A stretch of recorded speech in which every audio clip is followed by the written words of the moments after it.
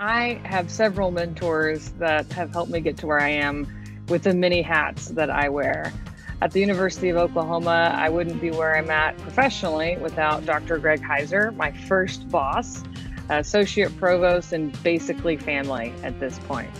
I've also had the opportunity to connect with Dr. George Henderson on a variety of inclusivity and diversity issues that I've worked on with the city of Norman. I mentioned the city of Norman because I also am the mayor of Norman. So as I mentioned, I wear many hats. And I would not, I think, have pursued this position if it weren't for the two previous female mayors. Mayor Rosenthal was the first to encourage me to run for office, and when I held the Ward 6 City Council position, and Mayor Miller encouraged me to run for mayor.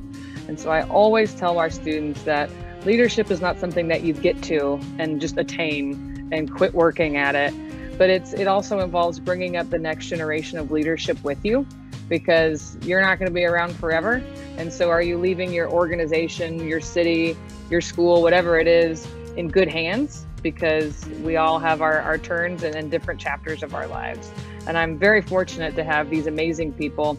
I'll also mention, in terms of pursuing mentors that think differently than you, I have actually created a mentor relationship with former Mayor Mick Cornett from the city of Oklahoma City, he tends to be a little bit more conservative and I tend to be a little bit more progressive. And I thoroughly enjoy our conversations because I'll throw something at him and he'll throw something back that I just didn't even see it that way. So when choosing a mentor, as Saba described, choose someone that will be there for you and support you, but also that will challenge you and help you to think differently.